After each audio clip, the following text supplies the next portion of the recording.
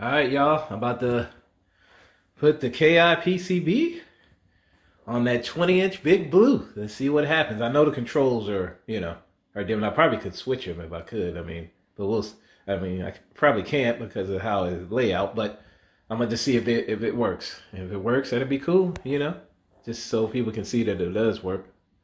Alright then. See y'all soon.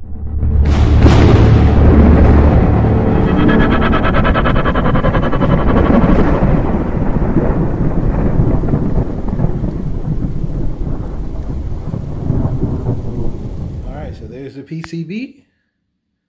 Just so y'all can see it before it goes in. Now I'm about to put it on there. Here we go. Alright, y'all, so there's the PCB right there. I just got it hanging right now. I just want to see if it'll work. So we're about to go start this. Here we go. Alright, so got it all taken care of. So as you can see, it will work on that monitor. The KI will work, but it won't work with the actual control panel. So I've been testing that. It won't work with the Street Fighter 2 control panel. You have to use this one to get it to show up. And I already tried, like I said, I already tried to hook it up, turned it on, didn't work. Plugged the KI one in into the monitor, worked fine. So that's it. It won't, and plus it won't work. I tried it on the 20-inch with the 1.5 Geek worm, won't work. I even tried it with the 2.0, will not work.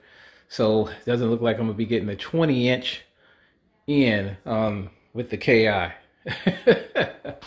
So just saying, I already tested that. I'm gonna try some more. I'm gonna be trying some more, but so far that I've tested everything, it's not working. It's not working with the, like I said, with the Street Fighter 2 control panel, and it won't work with the Geek worm, either versions that I've tried. So maybe somebody else can get it to work, but I've been here trying to get it to work. So it does work with the, if you wanted to put a, the PCB, if you ever get one, but you will need the control panel though. That's what sucks. So I'm gonna keep trying it, and I appreciate y'all coming to the channel and watching the video.